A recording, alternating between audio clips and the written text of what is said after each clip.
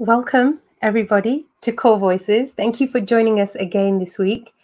This is your space where your voice can be heard, where your questions can be answered, and the things that you want to hear talked about can be talked about.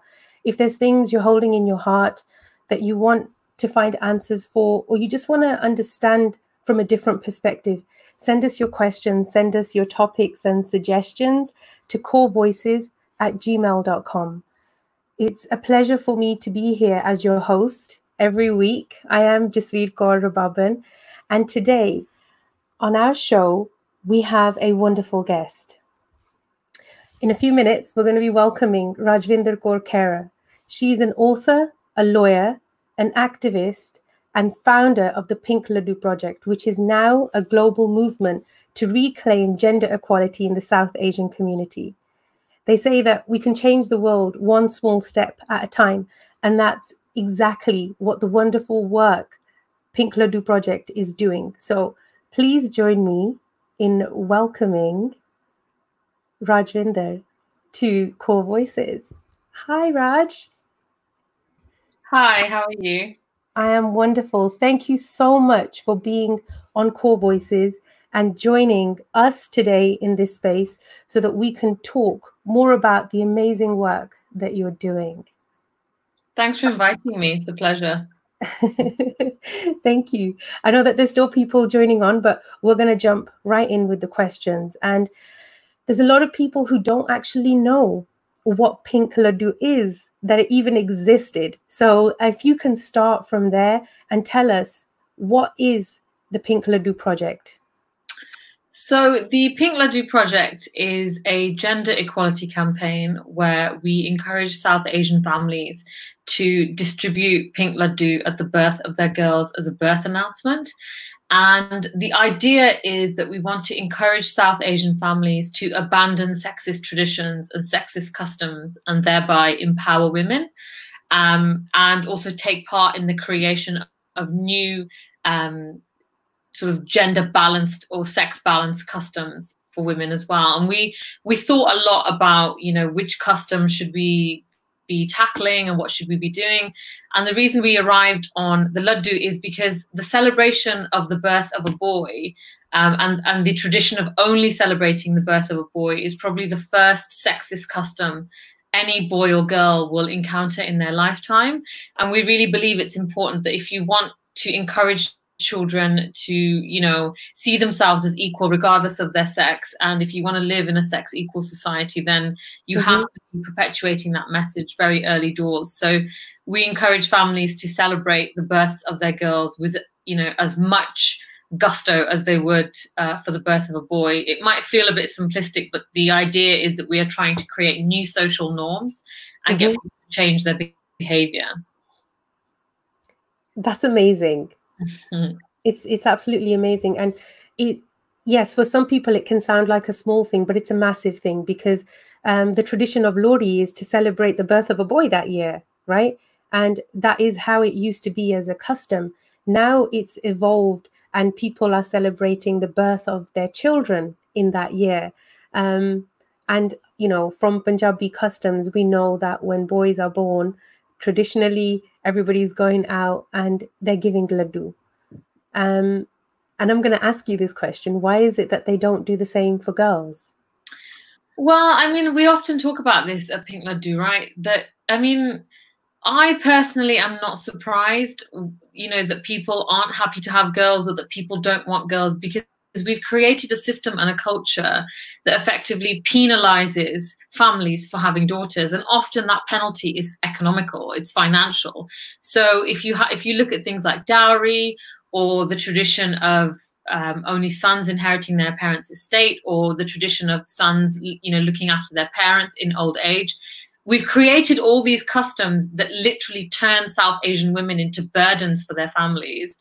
And then we wonder why nobody wants a girl. So the reason why girls aren't celebrated, in my view, is because they're not seen as something, it's not seen as a good thing that's happened to the family, because you are going to be severely economically and socially and culturally punished via this child, for its lifetime. I mean, I remember having a conversation with somebody a few years ago that whether we think there is dowry today or not, there is. I mean, we might not call it dowry, but the practice of the girl's family paying for the wedding is dowry. And it doesn't just stop there. You know, when a girl gets married, her nanke give a nanki shak. So that is, you are literally still paying for your daughter's children to have children and get their children married. Then, you know, when your daughter has a child, you have to go and take gifts for the in-laws and for this new baby. So the economic burden of this girl never ends. And you don't really see this in the same way on the paternal side of families, right? There's no such thing as like a dadka shak. Like the dadke don't come with gold and gifts right. at a wedding. It's always the nanke that do that, and that's the mother's side, right? So you're constantly penalizing the mother and her family for being a girl and for having a child. It's a never-ending cycle of financially penalizing people who have girls. That's a very good point. It's a very good point. I mean, imagine if there was a dadki shak, right? No way. It just wouldn't happen. It just would not happen. Then they wouldn't give out laddus for boys either, right? Exactly. Yeah, it's just, we've created a system where families are, you know, very severely punished for having girls, and then we wonder why people don't want girls. I sympathize with those families because, you know, any man or woman who, you know, has grown up 20 years ago and has got 3, 4, 5 girls, it's okay for them to be worried and thinking about how am I going to manage to pay for all the weddings of these girls when they live in a society that expects that of them. Yeah. And I think it was, maybe we live in a different world now. If we'd have gone back like even 10 or 15 years, I think in that era, it was still more difficult to make some of these changes in the psyche. And a lot of it, I mean, from my perspective, is the pressure from society to maintain these traditions that have existed for so long because they've been passed down from generation to generation. I'm sure that there must have been like an initiation point at the beginning, something within you that was like, okay, this is not okay, and now we need to do this. What was that moment for you? There have been several moments throughout my life. I mean, one of the first moments is so I'm the oldest, my dad's the only son, and I'm the oldest. And then my sister is 10 years younger than me, and she was born after a long fertility struggle. And when she was born, you know, the reaction from the broader community was horrific. People came over to our house and sat on our living room floor and cried for months. It was like somebody had died. And oh my gosh. Yeah, it was really, really severe. Like, you know, my mum had very severe postnatal depression after that. It was a very bizarre experience. And 2 years later, my brother was born. And obviously, you know, the reaction to his birth was very different. Everyone was overjoyed. And it was while packing the boxes of laddu for my brother, I remember this at the dining table with my mum, I just in passing said, you know, somebody should create something. Somebody should start a trend to mark the birth of a girl. Like maybe it should be cupcakes or something. I mean, I was only 12 at the time. And it kind of fell away. Like I didn't really think about it again. And, you know, it's a conversation that we've kind of, it's come up, you know, we've always talked about what happened when my sister was born, but, you know, you get busy with life. And I was working in London as a lawyer when about 5 years ago, and there was a lot of stuff going on in the media at the time about getting women onto boards. So making sure that, you know, the boards of all these big companies, there are more women on them. And I remember sitting back and thinking, like, it's really nice that there are these broad gender equality initiatives going on in, you know, in the workplace to help people like me get to the top or whatever. But what's going on in the homes of people like me that might be dragging these women down or dragging them back, regardless of these efforts in the workplace? And I started thinking, you know, that I guess I kind of grew up thinking that, you know, this will change in my lifetime. Like by the time I'm older, you know, boys and girls will be treated the same. It won't matter. And, you know, as I grew up, I kind of saw that nothing was changing. And I had said to friends on many occasions that like somebody needs to start something to mark the birth of a girl, like it would take off like wildfire.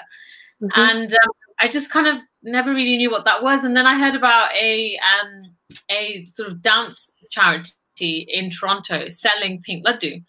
And when I heard about it, I was like, this is genius. Like this is it. Like it's not a cupcake. It's not anything else. You know, it has to be a pink laddu because the symbol is so powerful.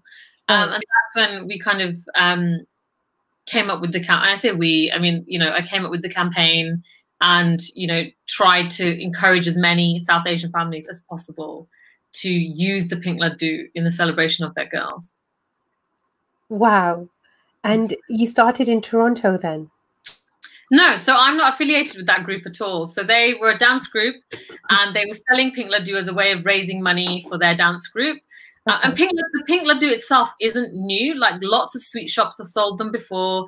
There's a film that came out in 2003 called Pink Ladoos, and it's about a girl that has triplet girls and stuff. The pink laddu as a concept isn't new, but when I heard about it, it was the first time I'd heard about a pink laddu. And I thought, this is the trend. Like this is what it needs to be. To like, this is the sweet that's going to make people celebrate their girls. One family's going to do it and everyone else is going to see them doing it, and it's going to sort of start snowballing, and I need to make it snowball by sharing people doing it. So I need to use this sweet to kind of convince people to do it.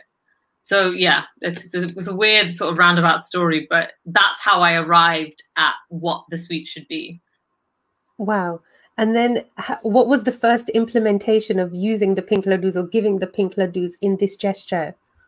So, I mean, we had to do a series of PR stunts, right? Because I also knew that the Indian community, in order for them to take me seriously, it needs to either be on the news or it needs to be in the paper, and it needs to be in a decent newspaper. Yeah.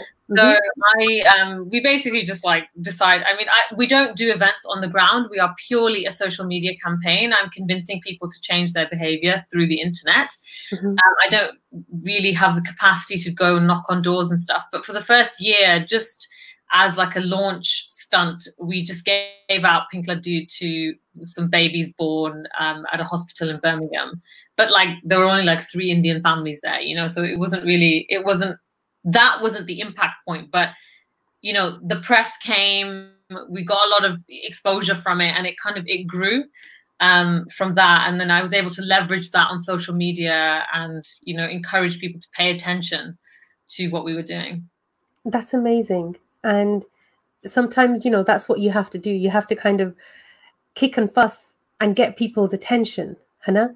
And it's important that we do this because it's one of those things that just got embedded into the norms of who we are as a community, right? Where Sikhi teaches us about equality, but our Punjabi culture discriminates from birth, right? It's almost like the same as back in the day. I don't know how it is now. They would take the boy's name at the Gurdwara, but a girl's name would just be like kind of picked out of a hat at home or something, Hannah? Is that something that you've heard or you've experienced? No, I didn't know about that, but it doesn't surprise me because girls aren't worth the fuss.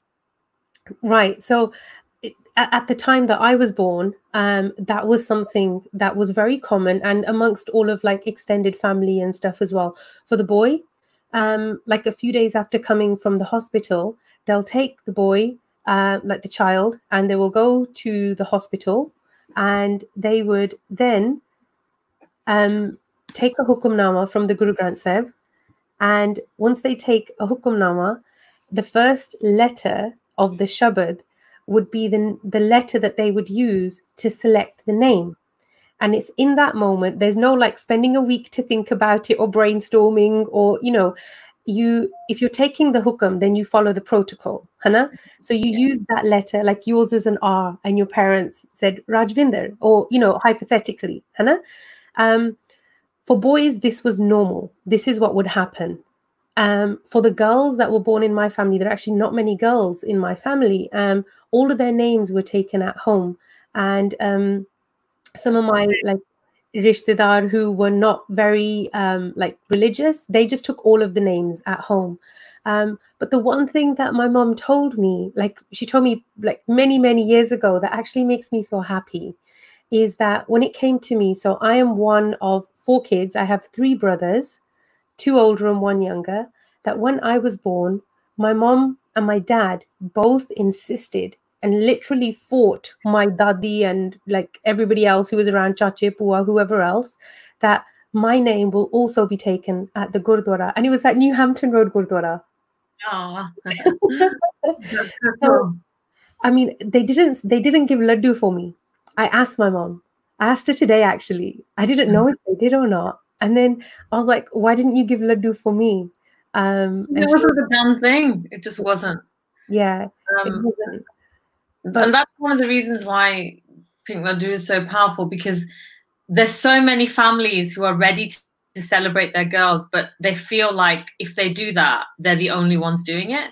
And something like Pink Ladoo is really, really powerful because, you know, it gives them the illusion that there's thousands of people doing this as well. So you don't feel alone. So if there's a woman out there who wants to celebrate her daughter and she says it to her mother-in-law, and her mother-in-law and father-in-law say, well, no one's doing this, she just show the campaign, like, everyone's doing it. Like, look at this. So it gives you that illusion of mass. And that is really important because as much as we all like to think would want to be trailblazers, being a trailblazer is very, very hard, and it comes often at a great personal cost. So it kind of gives the illusion of everyone doing it until everyone is actually doing it. And that's what we were kind of trying to create. We made it look like everyone was doing it until everyone was actually doing it, to help people, you know, follow that momentum and copy each other, because social proof is like a well-documented phenomenon that people copy each other's behavior. That's why if there's 2 restaurants on the high street, people are more likely to go into the one that has people inside it, even if it gets worse reviews than the other one. We just do what other people do. So I'm not surprised there were no laddu given out when you were born. It would have just been groundbreaking. Like, who wants to be that person? Right, nobody at that time. But where do you think we are now? Do you think that we're closer to like making it a norm? It's funny because in the 4.5 years that I've been doing Pink Ladoo, so, you know, it's kind of taken off. So now, and I just want to put out there, we don't get any money. I don't get a penny from the sales. You know, we don't make Ladoo. We're not involved in any of it. I don't see anything, you know, no money comes to me or Pink Ladoo from the sales of any Pink Ladoo or anything else. You know, it's not a charity or anything. But since we started doing it, like thousands of families have celebrated their daughters with Pink Ladoo. You know, Pink Ladoo are now available across Australia, the US, Canada, and the UK, and it's solely due to demand that's been generated from the campaign. So from that perspective, I do think something is changing. That there's definitely a moment. I think we're all experiencing a moment. But I think what you have to remember is, and this is something, you know, I read a little while ago, that it's not a war. It's just the same fight to be had over and over and over and over again. And whenever there are systems of power and there are systems of imbalance, there will always be people taking the opportunity to oppress another group of people, whether that's on race or whether it's on sex. So I don't think the battle is over until every sexist custom is eliminated. And I've only taken on one, right? So I'm hopeful in the sense that if people are celebrating their daughters' births, which is actually quite a big deal, they will then engage with all the other customs as well. So things like Lori and, you know, dowry and paying for weddings and all the other weird stuff that happens, it will force them to think about all of that as well later on. But you have to remember, this is one out of hundreds of sexist behaviors and customs. So I'm optimistic, but I'm also not, you know, I think I'm also a realist in that I accept that, you know, this is something that we will constantly have to fight against. Right, but it's a small step at a time that we can make a change, Hannah. And I think it's amazing. It's impossible to do everything and to fight every single angle of gender equality. But if you can even create joy from the birth of a daughter, you've already changed her narrative for the rest of her life. There's a question or a statement that came in, which I'd just like to read to you and get your response. It's Jasbra. He said, "The world has changed now. There is no concept of discrimination. People do celebrate birthdays of girls, same like boys. Back in India, things are different, and in the UK, things are different. So please only give facts of UK and not of India. I don't really know what that means. So the world has changed now, and there is no concept of discrimination. People do celebrate birthday of girls, same like boys. Back in India, things are different, and in UK, things are different. Please only say facts. One thing I will say is that anecdotes don't make data. So just because you heard a story of something happening to someone, that does not mean that that's happening everywhere. And the data across the board does show that we still live in a society that discriminates on the basis of sex. And that's not just South Asians, it's everybody. You see it in the gender pay gap, you see it in the lack of female CEOs, the lack of female politicians, the disproportionate amount of care work and domestic work that women do. So this isn't just an illusion. I really wish it was just a fantasy in my head, but it's really not. This is science. It is the, just gender discrimination is the quantifiable measure of preference that men have over women in society. And it's not just South Asians. I really like that this person lives in a world where all the girls are celebrated like boys. I'm really happy that this is their experience. It's not my experience. It's not the experience of many women that I know. And the data doesn't suggest that this is everybody's experience either. So I think it's always really important to remember that anecdotes do not make data, and that whilst it is very tempting to make broad inferences based on a few things that we see, that isn't the way the world works. Just because you see 5 families give out laddu for their daughters doesn't mean everyone's doing it, because again, anecdotes do not make data. So it's really important to always remember what you're seeing is your own microcosm, and it can't always be extrapolated out to the world. Absolutely. And I 100% agree with you. I think this is the case with a lot of the topics that we've been touching on in this space every week in Core Voices. Last week, I had Manjeet Gill from Binti Period, and there was a lot of people who thought that everybody knew what a period was, right? It turns out that they don't. Hence the reason that there has to be organizations which are giving education about menstrual hygiene and health. There's a need for Pink Ladoo. That's why it exists. And I think that question or that statement was coming from the perspective that India does not they don't discriminate according to gender, but the UK might. That was where I felt that statement was coming from. So my next question is, how far across the world does your work extend, and does it reach to India? So my work only extends to the diaspora. So that means immigrant communities that have, hail from South Asia but live in other parts of the world now. And that's because I'm very loath. The relationship that the West has with places like India is very complex. And I have to appreciate that my experience as a South Asian woman in Britain is not the same as the experience of a South Asian woman in South Asia. And I don't want to be the type of person that imposes my values or my life experience on people on the subcontinent, because to my mind, that's a very white savior narrative that like, oh, I'm from the West. Let me tell you what's right. This is what you should do. And I don't really want to be a part of that narrative. I think the situation in India is much more complex as well, because you have a lot of different discriminations that intersect in India. So you've got a lot of caste issues, you've got, socioeconomic problems, you've got, sort of religious discrimination as well. So I can't really comment on that because I don't live there and that's not my experience, but I am a part of the diaspora. And I am, I am familiar with what it means to be a South Asian woman not living in South Asia, and thus my campaign focuses only on the diaspora.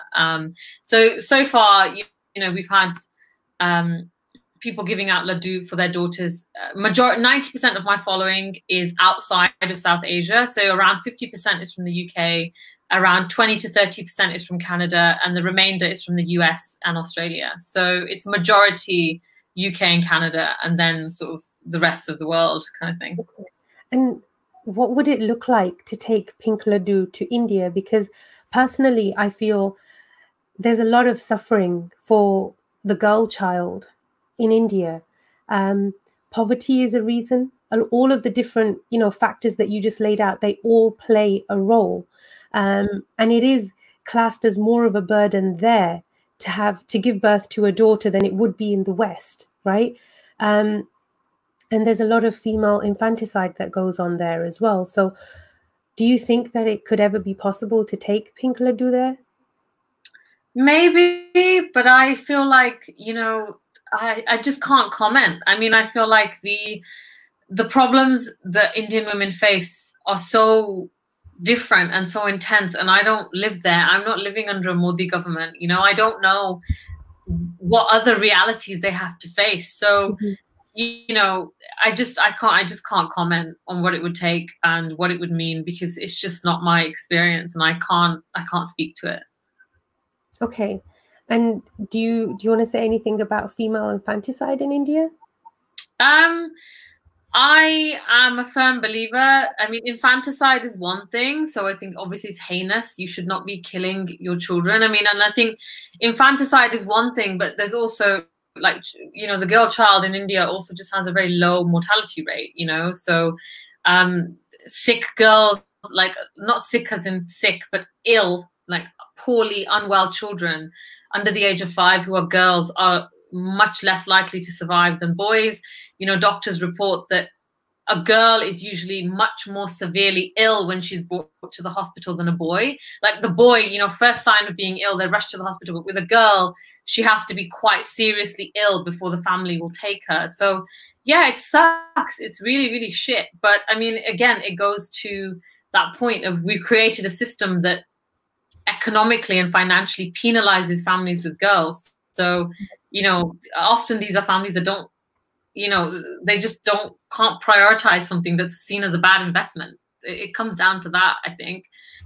And it's not, I get really upset when people say that this is an unbar problem, this is Garib Banda problem. It's not a Garib Banda problem. It's not an unbar problem. Amir, Padhe Likhe log are as bad at this as everybody else. So it's not fair to just blame, you know, the poor people, because, you know, Amir families have a lot to lose as well if they don't have sons. They have a lot of jaidat that they will lose if they don't have a boy that they can pass it on to. And the expectation will be very big, you know, Mercedes and cars and all this other stuff. So Amir families have a lot to lose as well, and they participate in this as much as the Garib families do. So it's very unfair. I see a lot of that people just say like, oh, Garib Banda problem, Padhe Likhe Unpad, you know, inhan pata nahi. It's Padhe Likhe log are as bad at this as anybody else. So it's not fair to just blame poor people or uneducated people when this is everybody's problem. Thank you. Thank you for saying that. I truly, I know I appreciate that. And I know that everybody who's tuning in they're also going to appreciate that, because we want this to be a space where we can talk about the real issues, Hannah. And the truth is, this is an issue which, you know, goes across all aspects of the spectrum. It's not restricted to a group of people or a type of people. And it exists in a different way across the world as well, right? What sort of obstacles or like negative comments have you received in the process of trying to do the work that you're doing? I get a lot of really defensive comments from mothers of sons. So women who have boys that, you know, get very defensive over Pink Ladoo. Sometimes they feel like, you know, I'm creating a situation that, you know, boys are not wanted anymore, or boys aren't special. You know, so I wrote a book, and people often say to me, you know, why did you write a book, Stories for South Asian Supergirls? It should be for boys and girls. You know, and my response to that is that boys have been worshipped through these customs for thousands of years. Boys already have a laddu. Like, so what if a girl gets a pink laddu? That is not sexist to a boy. You know, it's not sexist to a boy that now there's something to celebrate a girl when there's been something to celebrate a boy for hundreds of years. It's not necessarily a negative comment, but something I see a lot which really frustrates me is when people sort of blame women for this. When I see comments that say like, oh, it's always women, you know, women who make these comments, men don't care, men don't say anything. I mean, yes, I understand this, but I'm not going to punch women for this. I'm not going to blame women for this, because we live in a system where women are told from the day that they are born that they are worth less than a man. And I'm not saying that you say this to your daughter, but if you celebrate if you don't celebrate your daughter's birth, the message you are giving her is that she's not worth as much as a boy. And we live in a system that tells girls these messages every single day. We see it in the media, we see it in the news, we see it in film, music, arts, politics, you know, science. It's everywhere that women are classed as inferior, right?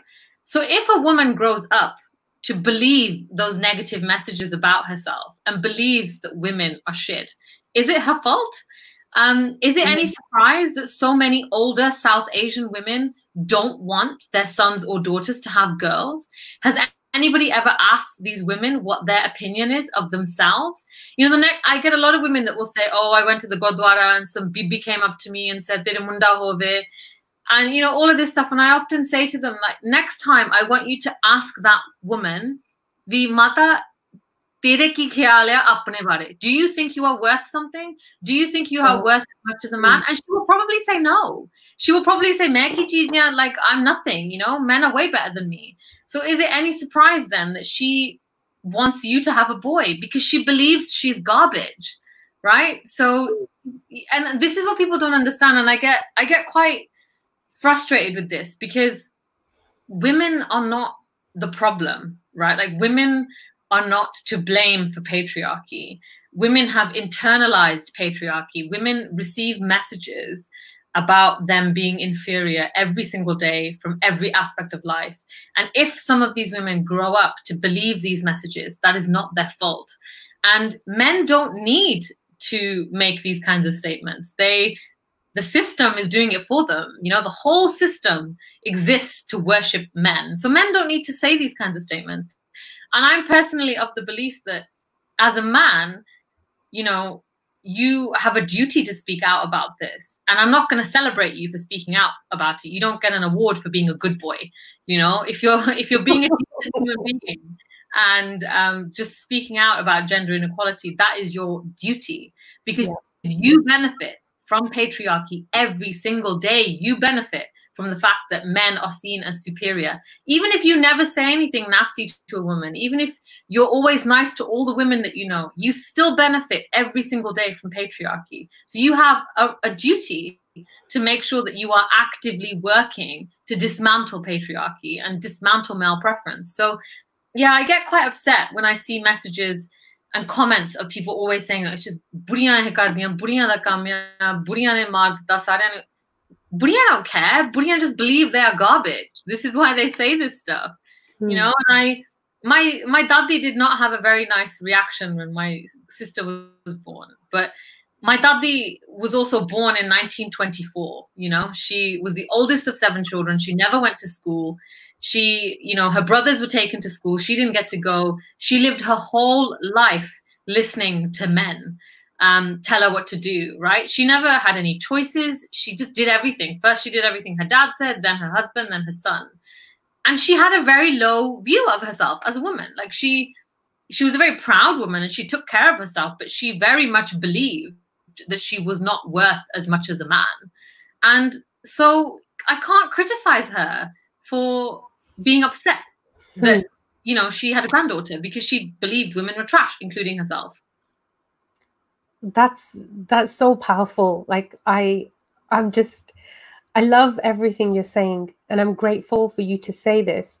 For those people that aren't familiar with what internalized patriarchy is, can you help us to understand that?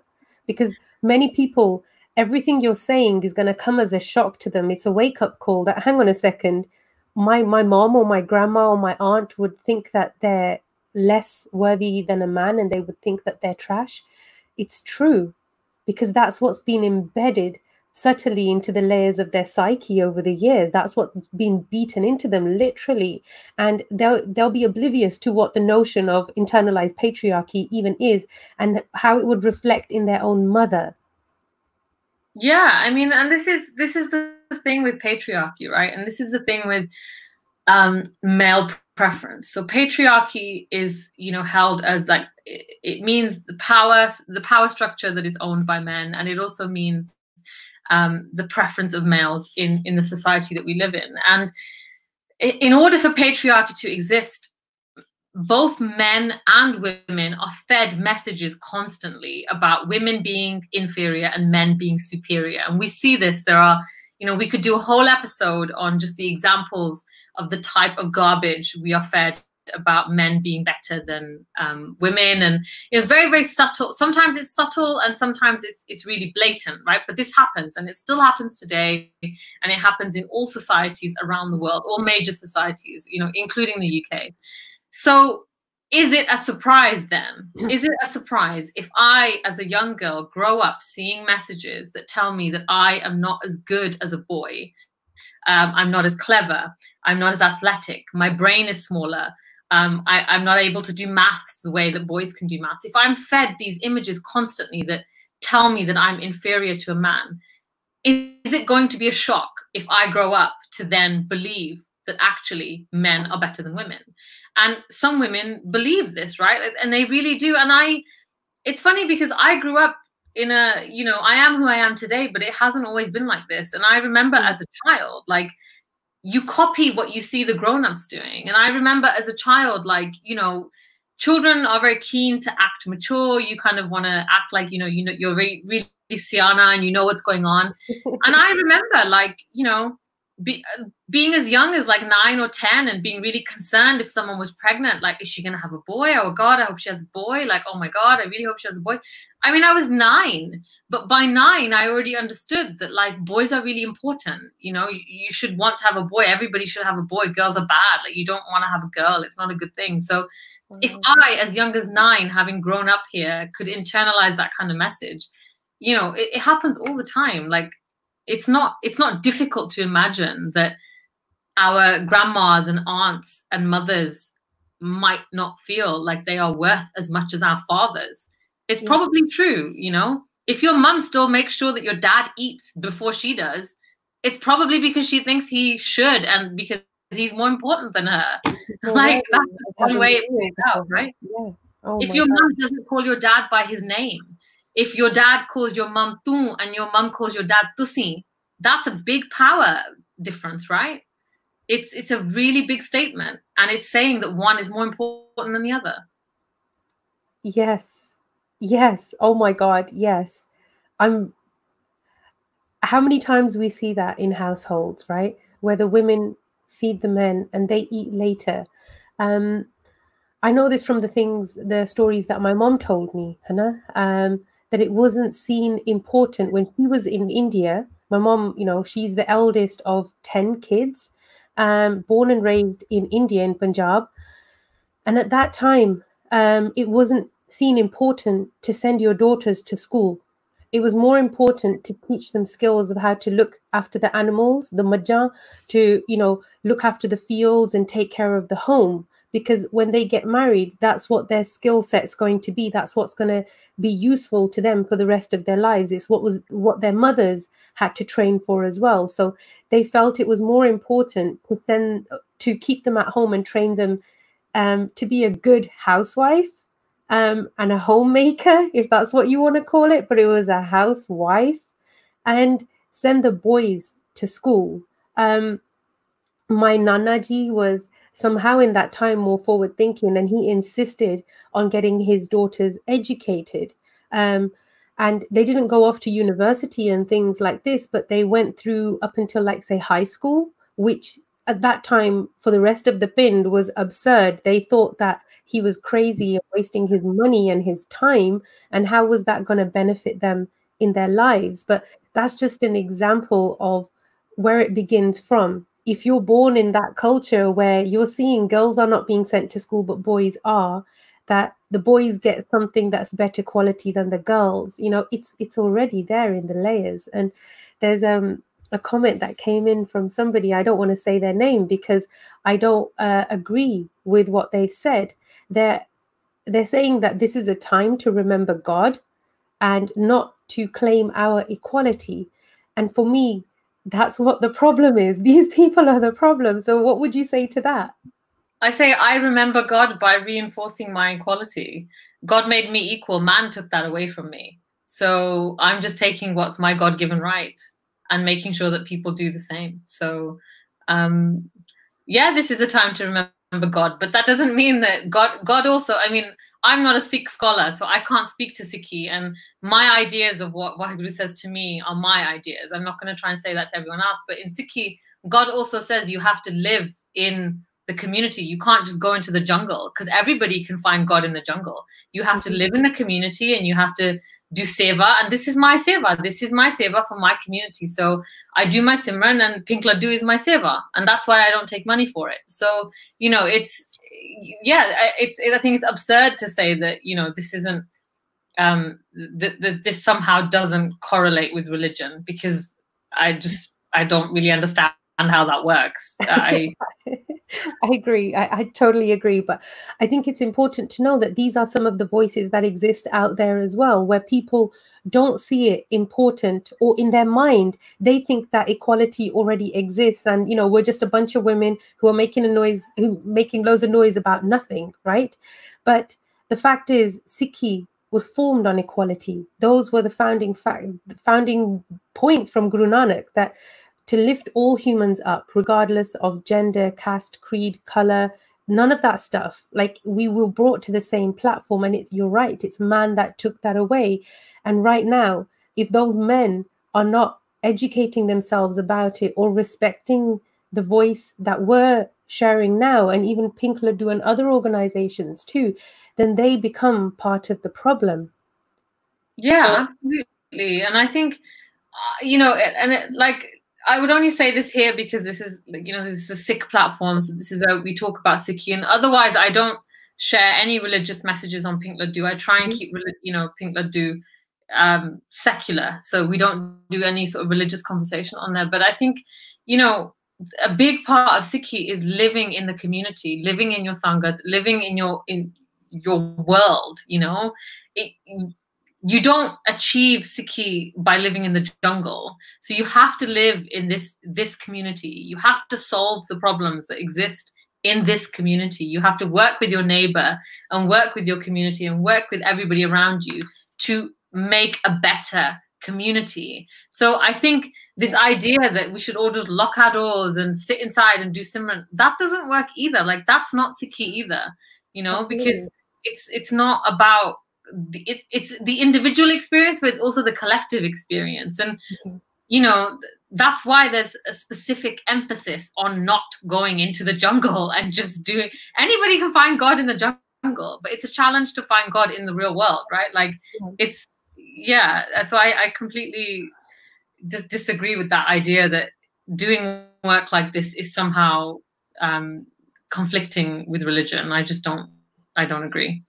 Right. Absolutely. And I think it's about opening our minds, taking away the ego, and just looking into that reality of what actually happens in the world versus what we think happens in the world. And for all the men out there that are listening, these are, you know, two Sikh women in front of you right now who are talking to this subject, because this is happening, this is real. And that's why we need Pink Ladoo to help us to understand that from inception, from the birth of a daughter coming into the world, you can change her whole destiny by empowering her and making her feel equal, or you can rob her of that by making her feel like she's not worth anything. And people also say funny things like, you know, in Sikhi it shouldn't be like this. Like, you have to understand that, like, religion, you know, is one part of how people live, you know. As a collective, religion informs how we live, culture informs how we live, our surroundings inform how we live. So just because our religion is perfect doesn't mean our culture is, right? So when people start saying that, like, yes, I agree, even without religion, it shouldn't be like this. But that doesn't mean that it's not happening. So how are we going to deal with it? Right? Like, just constantly repeating over and over again, it doesn't fix anything. So you have to actively go out there and create new traditions that value girls and, like, dismantle sexist customs that, you know, elevate boys. So just sitting there and saying, you know, that doesn't change anything. You have to, you have to get people to do something different on the ground and change their behavior. And that the whole point of Pink Ladoo is, people are changing their behavior slowly, because every time a family goes to a sweet shop to get an order of Pink Ladoo for their girls, they're changing their behavior, right? That is a massive behavioral leap that they've made. And psychologically, that's really, really powerful. It's very, very profound. And it's something that they will always remember.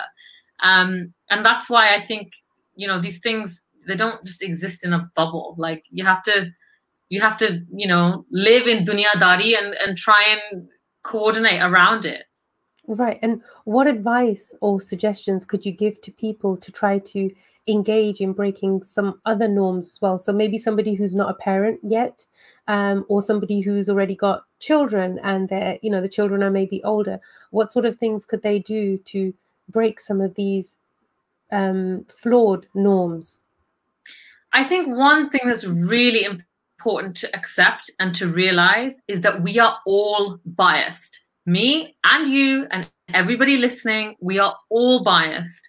And that doesn't make us bad people. It just means we have grown up in a system that has brainwashed us into being biased. The first step in changing your behavior, and everybody will say this, whether you are an addict, whether you're an alcoholic or a smoker, or you're addicted to cookies, the first step to changing your behavior is admitting what the problem is. So in order to change, you have to admit that even if I don't feel like it, I am biased. I am. That's just a fact. So I have to acknowledge and accept my biases and really think twice about the things that I'm doing and slow down and ask myself, where is this coming from?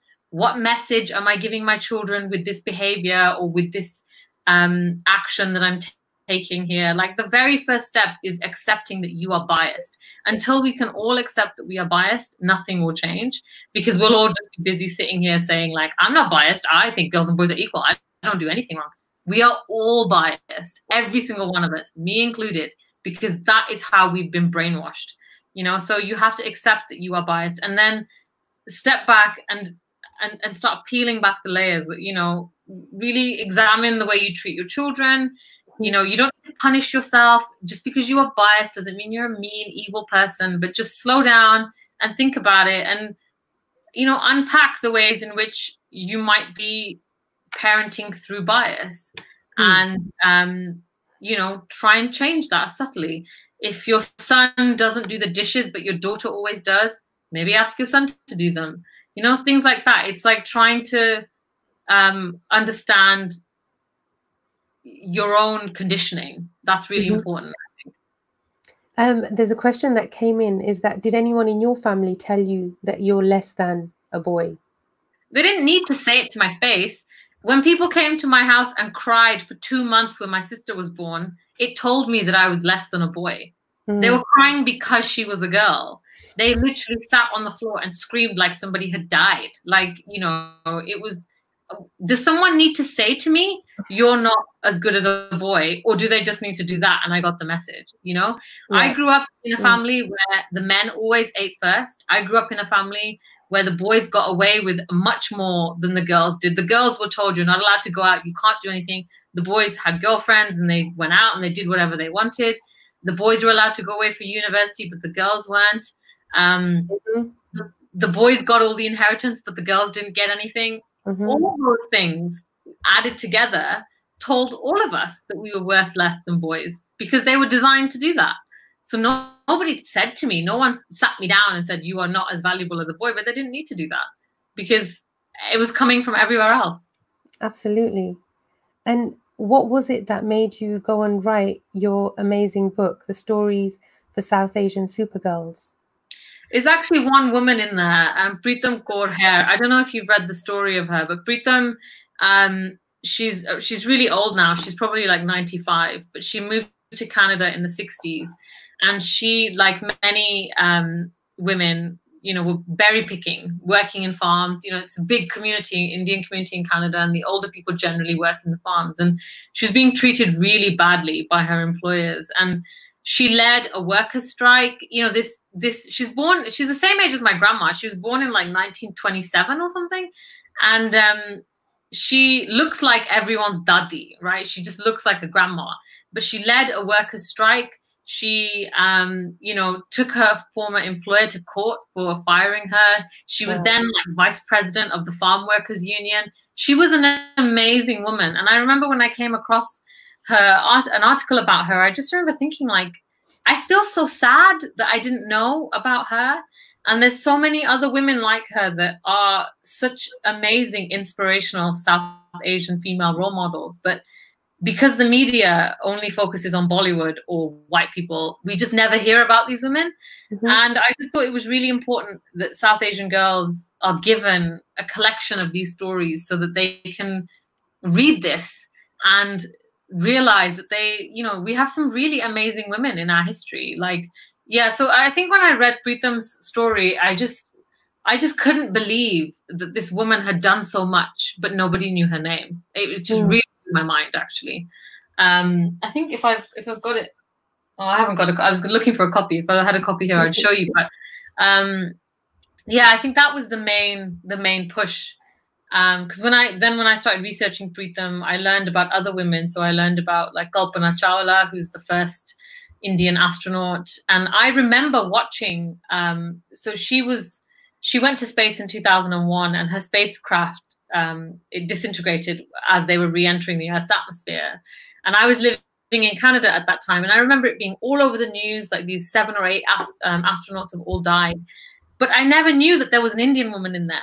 I watched that news cycle. All summer, we were sat watching and looking at this news cycle, but I never knew that there was an Indian woman in there.